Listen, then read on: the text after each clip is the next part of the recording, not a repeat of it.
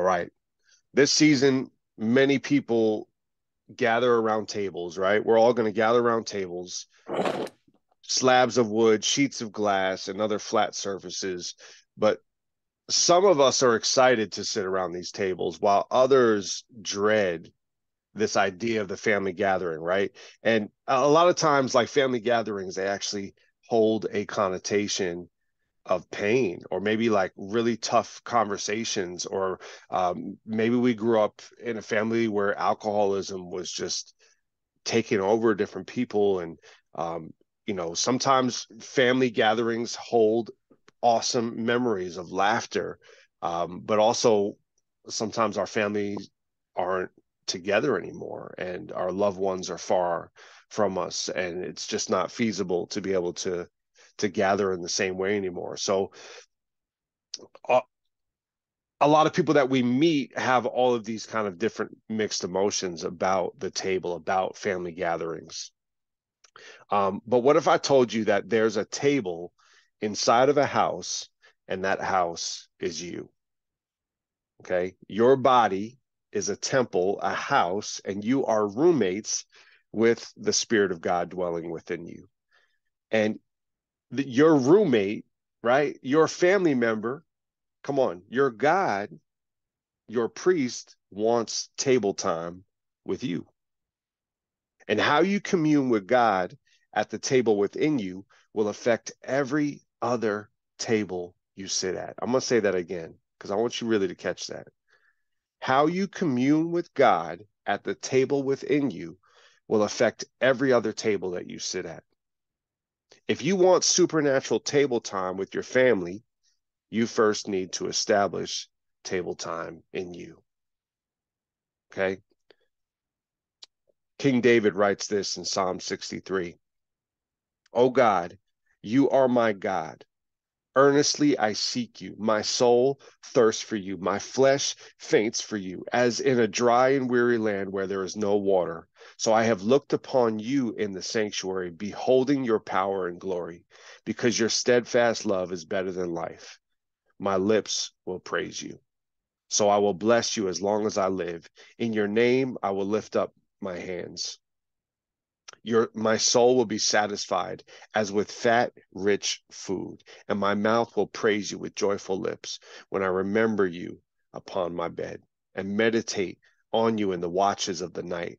For you have been my help, and in the shadow of your wings I will sing for joy.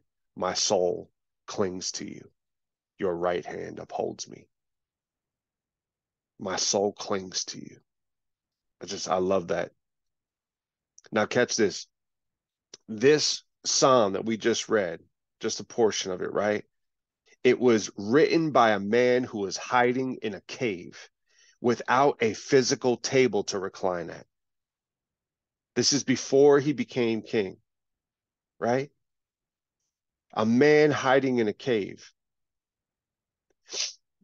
David communed with God at the table in his own heart in the lowest times of his life, which allowed him to cultivate a royal table surrounded by sons and daughters at the best times.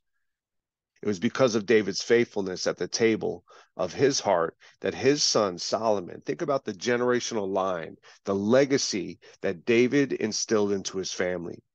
Okay. Solomon would then set a table where the Queen of Sheba became a believer in God's goodness. Why? Because Solomon understood the holiness and the excellence of the table. I don't think that David was in the cave hiding from his enemies thinking one day my son will set a heavenly table as a testimony of God's goodness. And like David, do you realize that the table of revival that you cultivate, every single one of us on this call, that the table of revival that you cultivate within you will lead to actual tables of revival around you? Okay. There are tables that the Lord wants to set for us, for people that still believe that they are enemies of God, who still feel like they are unworthy, who still feel like they don't have a place at the king's table. And God wants to give them a table in front of you, but that has to start within you. Okay. These actual tables of revival will lead to multi-generational tables of revival for your kids and your grandkids. And this is a call, a declaration that will you not only make the table within you a holy place and a place that you sit at often, but also will you cultivate holy tables around you? Will you do that for your family? David later writes in Psalm 65, he said, "Blessed is the one you choose and bring near to dwell in your courts. We shall be satisfied with the goodness of your house, the holiness of your temple." So right now in this moment, I want you to envision the table of your heart, right? We know that we are a temple, and your heart is like the table of showbread, the table of fellowship, right? And on that table, there were stacks of bread, right? Is the bread of fellowship. I want you to envision the table of your heart. Describe it. What does it look like? Is there bread on it? Is there wine on that table? Is it set for meetings? Is there clutter on that table? What is on the table of your heart?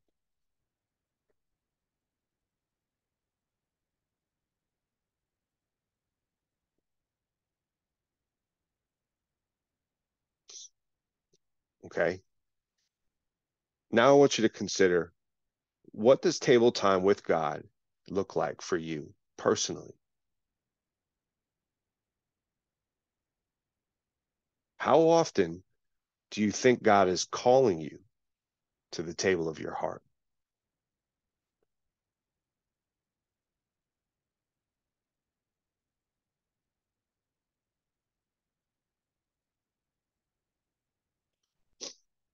I know these are more introspective questions, and even this topic is very introspective, right? Um, but let's talk about it.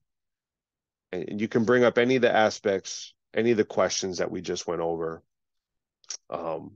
What is the Lord bringing up for you through this conversation? Feel free to jump out.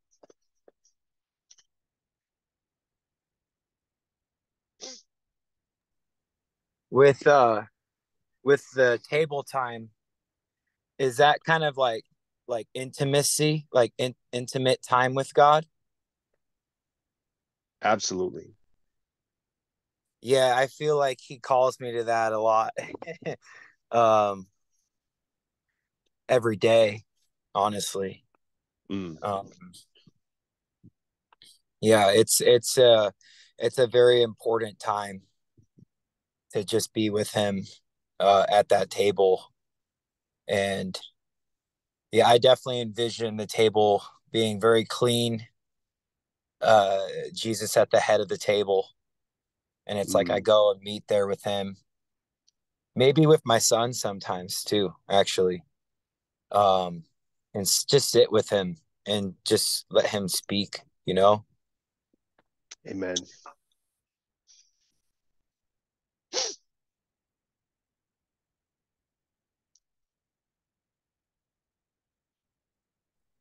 I'll just be honest. I think there's times when the table of my heart is cluttered by even mission sometimes. And I have to be intentional to say, you know what? This thing is good. It's not that this thing is bad, but it's actually on the table when it should be clear for something else. And I think we all have to be aware of that, that the table of your heart, right? What condition is it in right now? I'll be honest too. I'll say right now it's clean, but in in the past there's times where I feel like there's even candles on the table, and maybe Mm. I knocked one of those candles over and kind of burnt some of the cloth.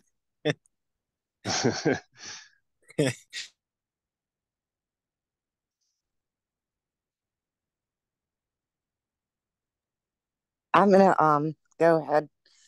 Um what I think about when I'm focused on sitting at the table with God is sitting with Jesus at the table during the Last Supper, but it's just Mm-hmm. him and me, and he's telling me, this is my body, this is my blood, and just reenacting that with him one on one. Mm.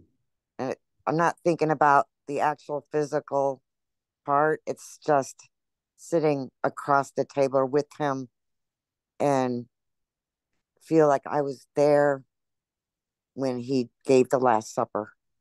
Yeah.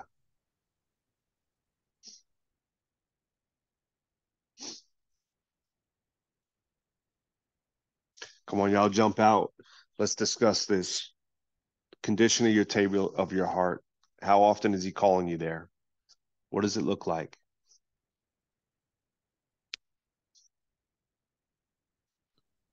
I think of that scripture that talks about he knocks on the door of your heart. If you open it, he comes in and sups. And so I think his table is always bountiful, full of different varieties of things. And sometimes he just wants us to come and smell the flavors and look at what he's prepared. But when you talked about bread, I kind of had this thought. You know how you go to a restaurant and say for breakfast especially, and you order whatever you're going to order, and then they give you, and what kind of bread would you like with that? And they give you about 10 different options, right? Yeah. And I thought, so that's what I thought. If I was going to set a table for someone else, would I be prepared to offer different types of bread, like gluten-free or sourdough or pumpernickel or whatever somebody needs for that moment? Would I be flexible enough and listening enough, quiet enough to hear what kind of bread they needed for that day?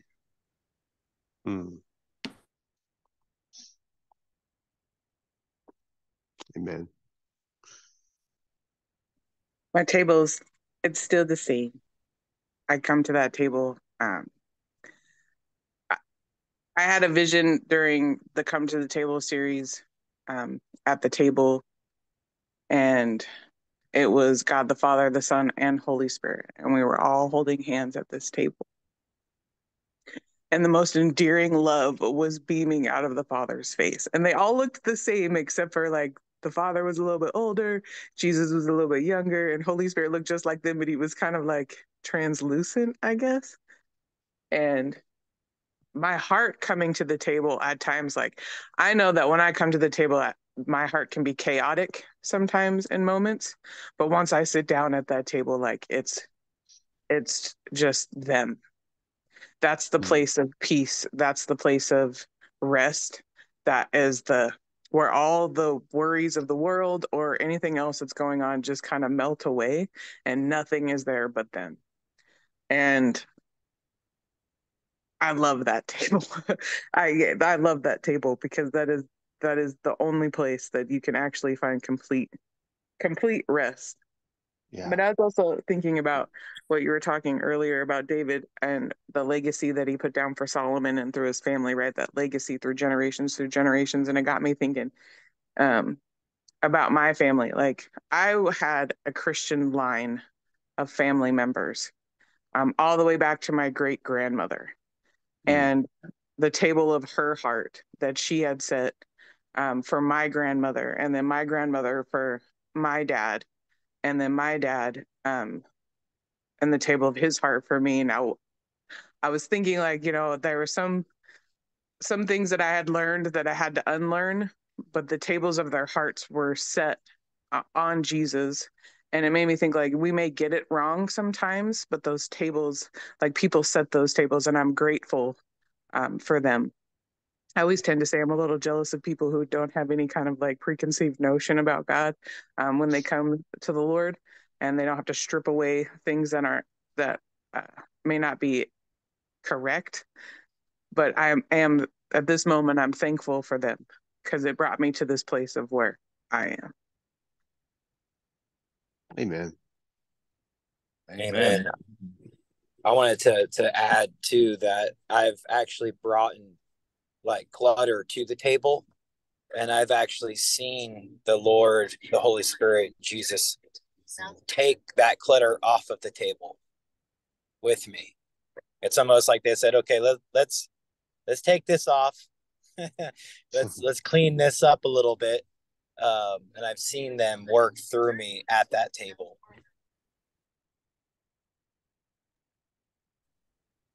Amen.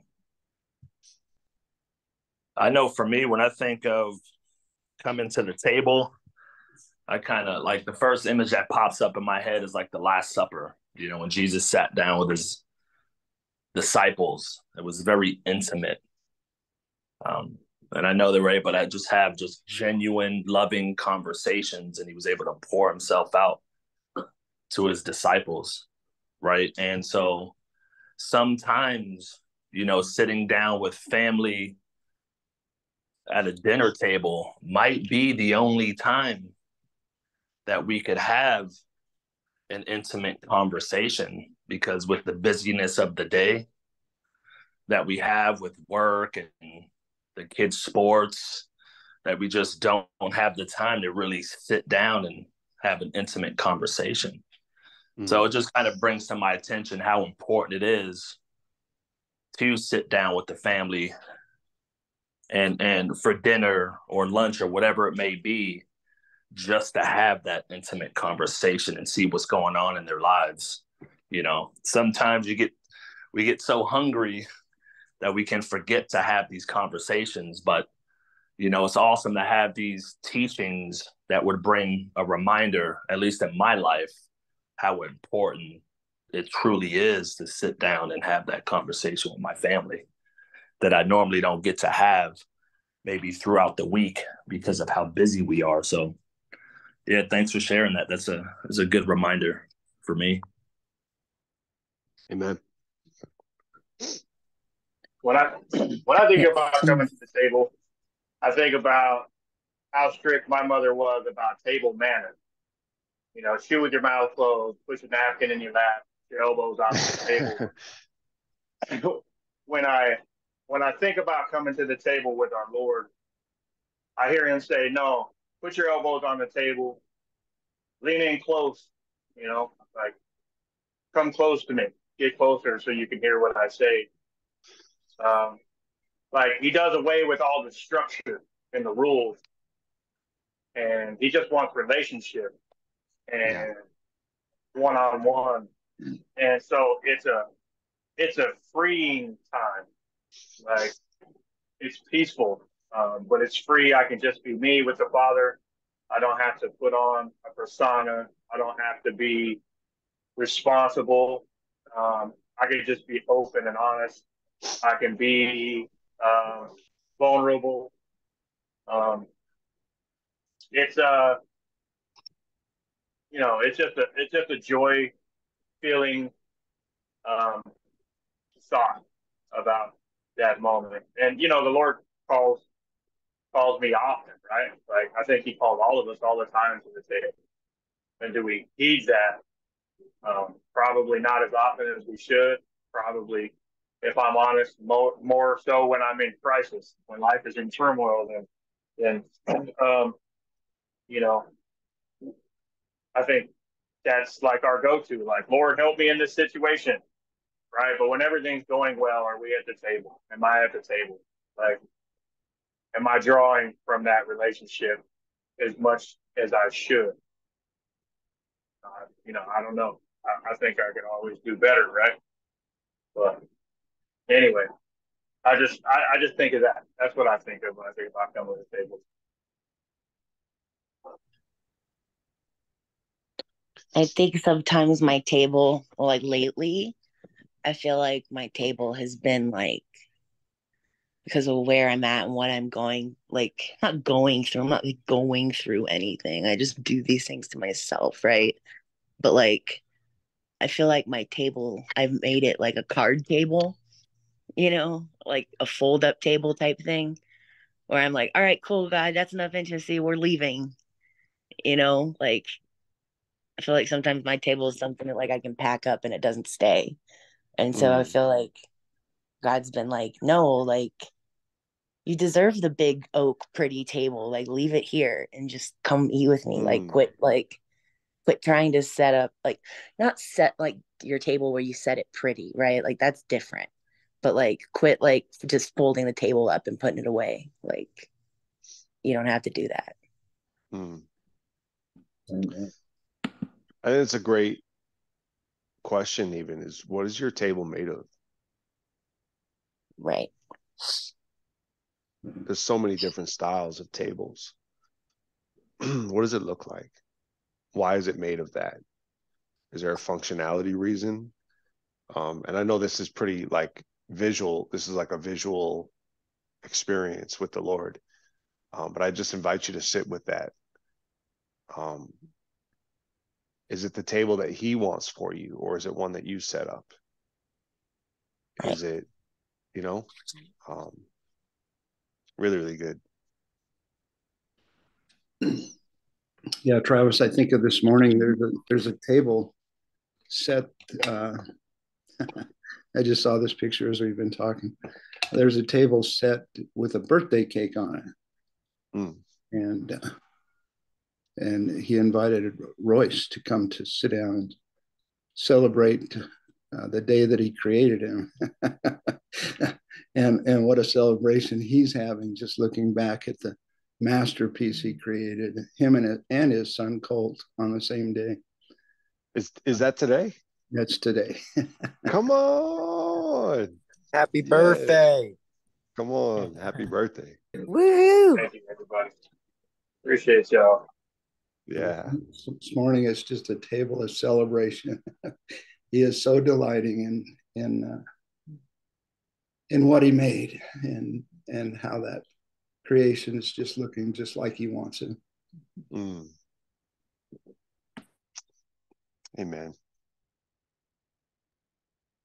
I was actually thinking like my table goes with me wherever I go. I mean, if I sat on the ground for a picnic, you know what I'm saying? Like to me, it's like the table's going to be wherever I am. It doesn't matter if it's a physical wood table, you know, that part doesn't matter to me. I'm just thinking in my heart, the table I have within me and God's table, it's travel worthy. It can go with me everywhere I go. Mm. Amen.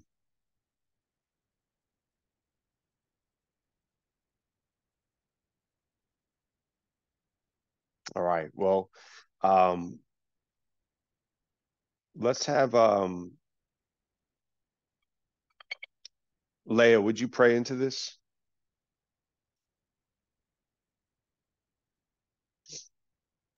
Absolutely. Oh,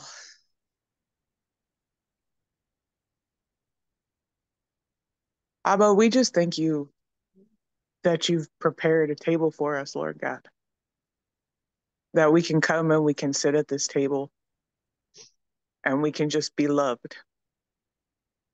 There's no doing at this table, Lord God. There's just being. Or we can listen to your voice.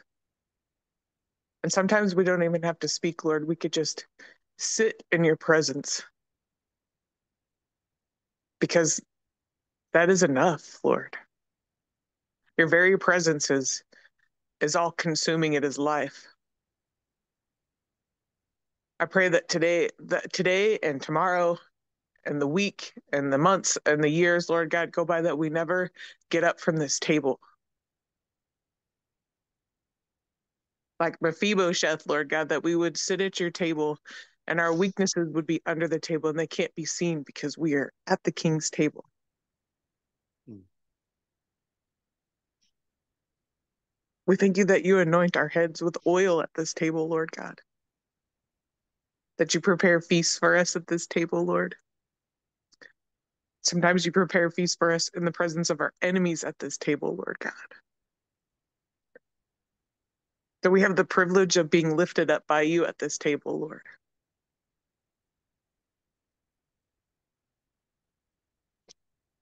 I pray that we would bring this legacy to our families, Lord God. And as my family has set the table of their hearts with you, Lord God, that we would do the same in our families. That they would be kingdom advancers from your table, Lord.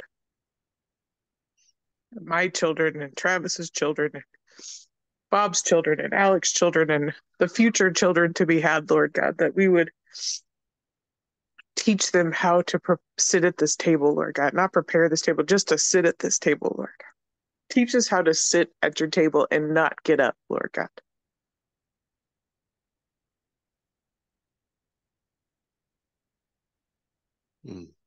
I thank you before the foundation of the world, the table was already prepared for us, Lord God.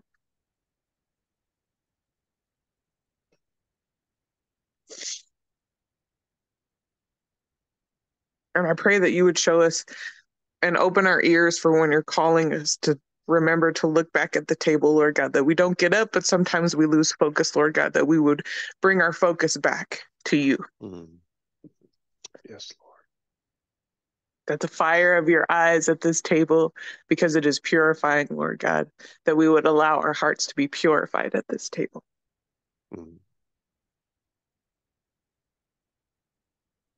I just praise you, Lord Jesus. Thank you. Thank you, Jesus. I thank you, Father, that it was your will to have sons and daughters, Lord God. That you are our Abba, Lord. That we could cry out to you. Thank you for that privilege, Lord, for opening our eyes, for awakening us.